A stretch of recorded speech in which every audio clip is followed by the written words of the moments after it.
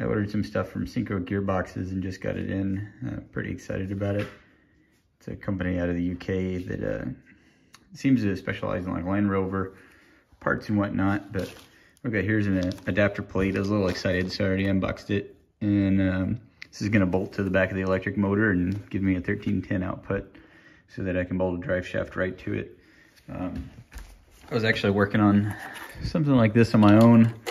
You can see I had 3D printed up a model that I was gonna use, but whenever I found out that they had something that was already for sale, I decided that that'd probably be easier. And it's got a bearing in here so that the shaft's supported on the way out, so that you don't just have a drive shaft out there flopping around on the end of the output shaft.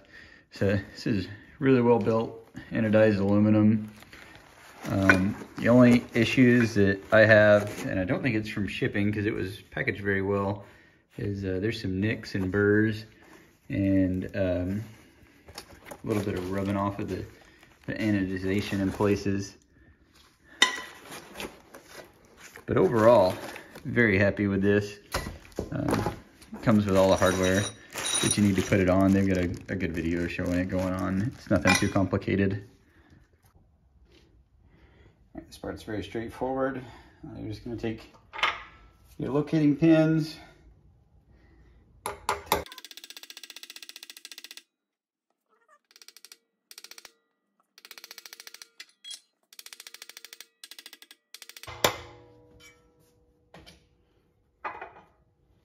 and the adapter plate slides right on.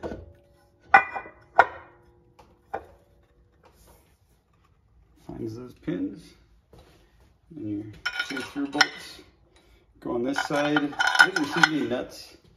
I'm not sure if we were supposed to, but I had some M10 nuts lying around. And then these bolts are going to screw into the block.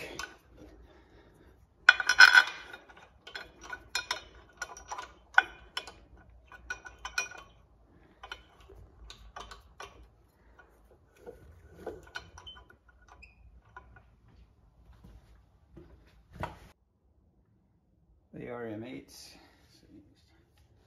So I'm going to go in a star pattern.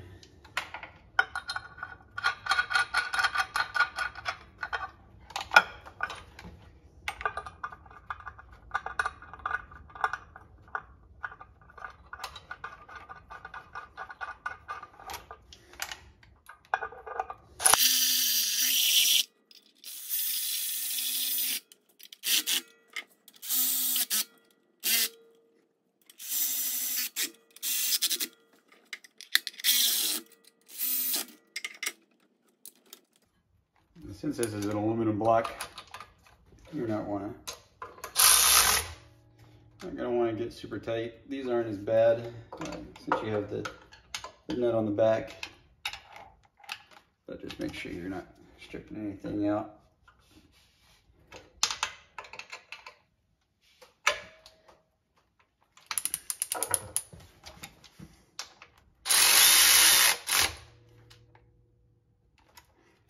Nice and snug.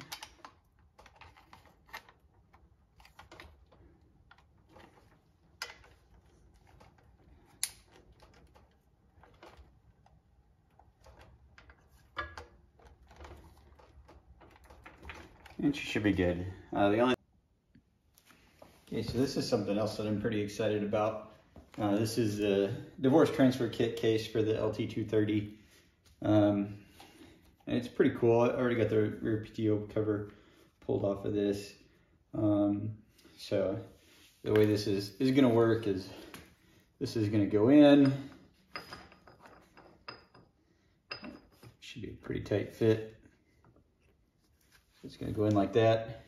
And then this M10 and the washer are going to go on the back to tighten it on. And then this flange is going to fit on just like that with the felt seal, washer, and then the nut. And I'm sure the nut's probably metric since this came from the UK, but my 1 3/16 fits it pretty tight. I don't know what that translates to. because I don't have metric sockets that high.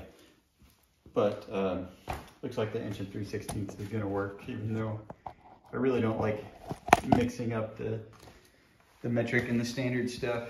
So if you look at it from the rear, I already pulled this cover off. It's on just like that. There were 5 bolts that were a 13mm, and the one on the bottom was a 15mm. But right in the back there is, you are actually looking at the back of this shaft right now, and that's where that nut and the washer are gonna go. So pretty simple, very well machined. It fits right in, and I'm gonna get everything tightened up and batten the hatches. One quick note, something just for anybody who wants to know what they're doing. The input seal it references replacing is gonna be this piece right here. And this is the one that they give you. It's gonna go in just like that. Once you take that out and you look at the splines to see if there's any wear.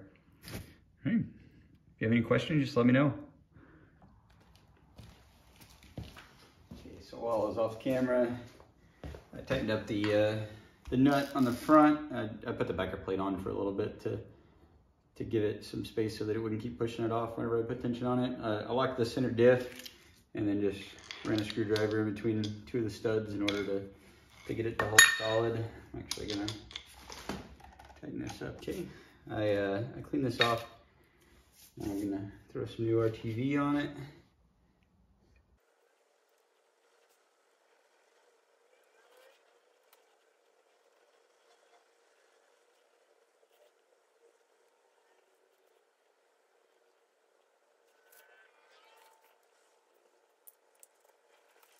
Thing I forgot to mention was putting a little bit of grease on here first. I didn't get that on the camera, but just kind of gives it a whole interface.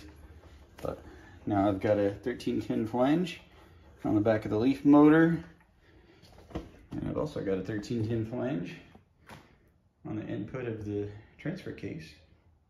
So hopefully I can get the cab off and start getting these positioned so that I can have some drive shafts made. Maybe get a resolve controller in here and see if we can make it move. Thanks.